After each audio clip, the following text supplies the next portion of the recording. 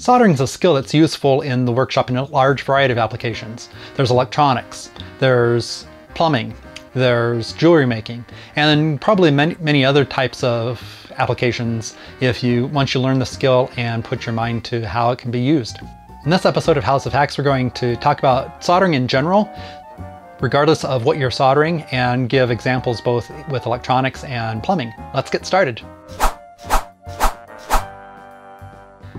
Hi makers, builders, and do-it-yourselfers, Harley here. Today we're going to talk about soldering, kind of on a general principles level, where that can be applied to a lot of different applications. The primary applications, probably for most people in a DIY kind of environment, are going to be electronics, plumbing, and jewelry making, with maybe a couple applications in automotive. The general principles of soldering apply across the board, so regardless of what you're soldering, once you've learned how to do it in one place, you can apply the same principles to someplace else. Usually the tools might be a little bit different, but how you do it remains the same. Before we get into the soldering itself, let's talk a little bit about the difference between welding, soldering, and brazing. So welding, you're taking two materials and you're actually bonding them together by melting the materials themselves. Usually there's a little bit of filler material, but the primary strength of the joint comes from the fact that you're melting the two pieces of metal together and it's essentially becoming one piece of metal. Brazing and soldering are both almost the same type of thing in terms of technique. The main difference is the type of filler material you use. With soldering, you use a low melting point filler material to join the two pieces of metal together. And usually this is below 450 degrees Celsius. Brazing, on the other hand, uses a high temperature filler material that's usually has a melting point above 450 degrees Celsius. And really the primary difference between the two is the strength of the connection.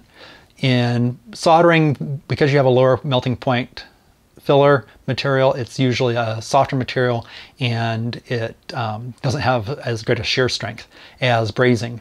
Brazing, you have a higher melting point for the filler material, and that gives you a subsequent higher shear strength of the joint itself.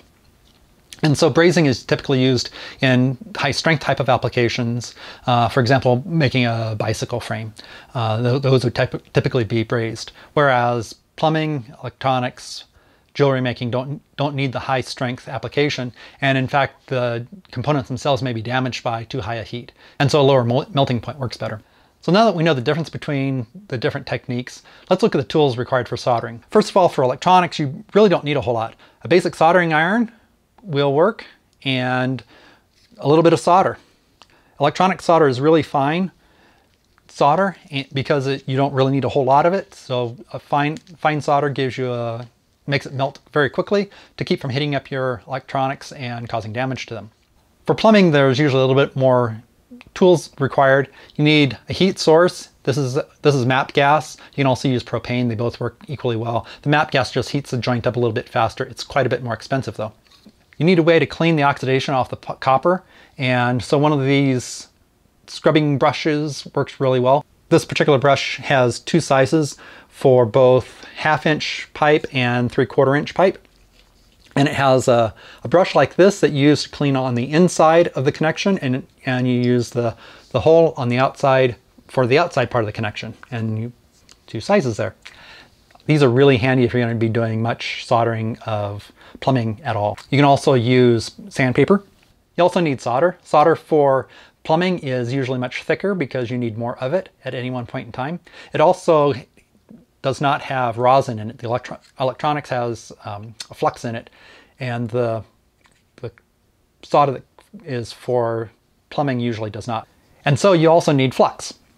Usually it comes in a paste like this, and you need a way to spread it. I usually use little acid brushes or throwaway brushes, but I don't have any on hand. You can also use things like, in this case, I'm going to use a popsicle stick.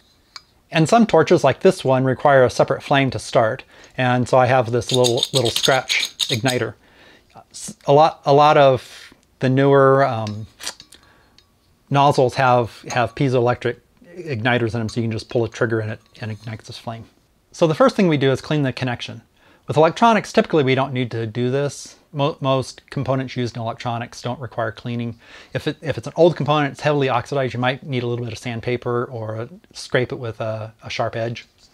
In plumbing, the copper tends to oxidize pretty quickly, and so you want to bring it to a shine. This can either be done with sandpaper, or I find real handy one of these brushes. Once the connection's cleaned, then we're ready to apply the flux. You only need to use flux as a separate step if the solder that you're using doesn't have the flux built into it. Most electronic solders have the flux built into it, so you don't need to do this with electronics.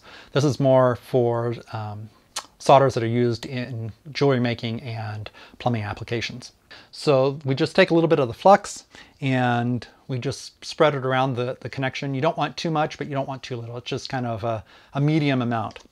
What the flux does is it helps keep oxidation down right around the joint as it's being heated.